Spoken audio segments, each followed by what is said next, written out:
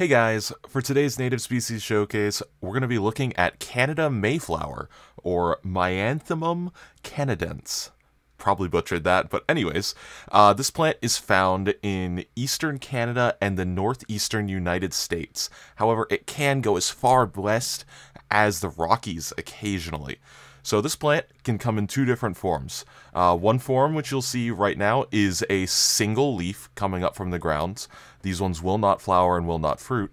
Or you can find one that has two leaves coming up, sometimes three, but normally two, and then a single flowering stalk, which will have these small white flowers, which will eventually turn into berries.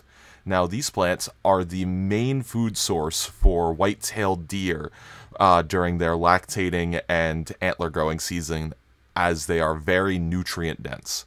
They also grow mostly in like understories of forests, preferring very shady environments.